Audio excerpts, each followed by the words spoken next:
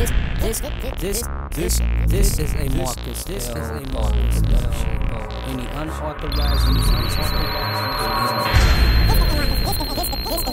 This is a Marcus. This is a Marcus. Any unauthorized use of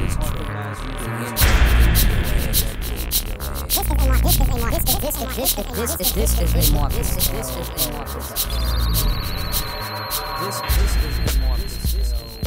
All right. Okay, so I went through and I put all my tracks on a designated bus or line that they need to be on.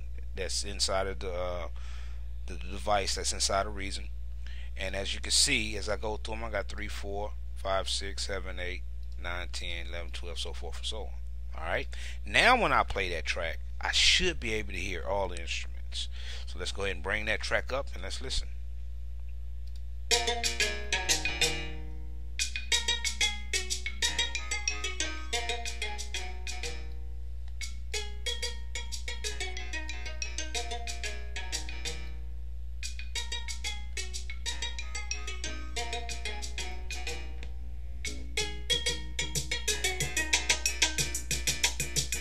Yes, sir. And as you can see, they're all there.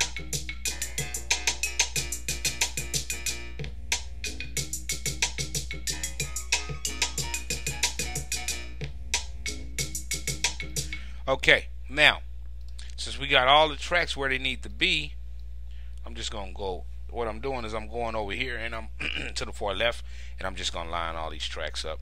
Because actually I had one track that was way over here or whatever. Alright, now this is probably going to be a 2-part tutorial because this is going to be longer than 10 minutes. So I'm going to try to make this as quick as possible so you guys can get it. So alright, now that we have all the tracks and they're all instrument tracks, and Pro Tools is dragging them and they got them all playing on their own track. Now all we need to do is create 11 more tracks so that we can route these tracks that's in the instrument tracks and route them to an audio track so that they will record in real time, so that we can get them in and we can stop, dragging Reasons along, and we can just have Pro Tools take care of the track by itself. And if we want to use plugins from Pro Tools or whatever, we could do that. So let's go ahead on and create those tracks. Okay, we're gonna go up to track and we're gonna go to new. Sorry about that. And we're gonna go 11. I can get it on 11. Okay, it looks like I'm gonna have to type it in. Okay, we got 11, and we're gonna do stereo tracks, audio track, and then we're gonna go to create. All right, now we have all the tracks. Okay, so now what we need to do, somehow that track has got itself misplaced. Okay, let's go up to view. Here we go. It's in view. And it's called narrow mix. There we go. Alright, now we got all our tracks up. Okay. We have our instrument tracks here and we have our audio tracks here. Now what we need to do is we need to go ahead on and have these tracks route themselves via the bus over to all the new tracks that we created. Alright. And this is actually a pretty easy process. All you have to do is designate the ins and the outputs on where the track needs to go.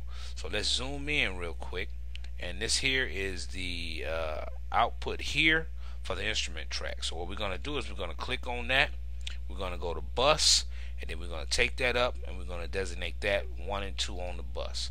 And now we're going to go to each track and we're going to do the same thing. 3 and 4, go to the bus, 5 and 6, so forth and so on. I'm going to go ahead on and pause the video, and I'm going to go ahead and do all of these, and then I should be back here in just a second. You should have already designated all of your outputs on your instrument tracks to bus 1, 2, so forth and so on.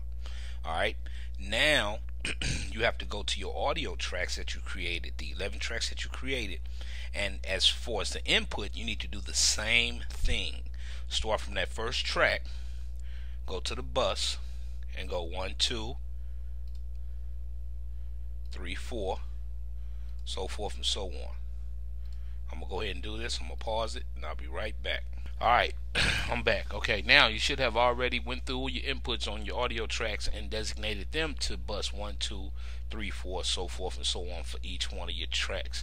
If you've done all that and everything is set up correctly the way I did it, you should be able to play Reason and have all your tracks play back on your audio tracks. Go ahead and enable those tracks to record. Alright.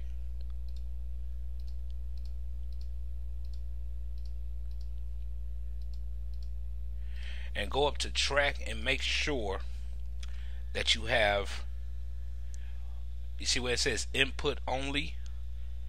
Turn that into turn that to audio input monitoring. Okay, go ahead on down and push play, and let's see what happens. There we go.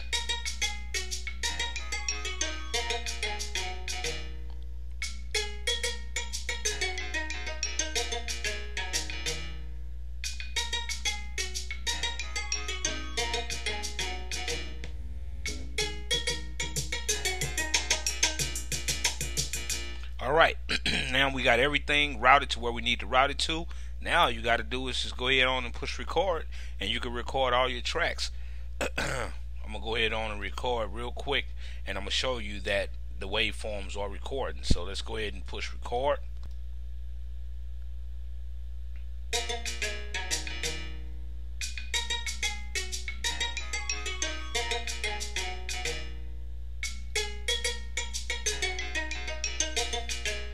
And as you can see, this is now recording inside of Pro Tools.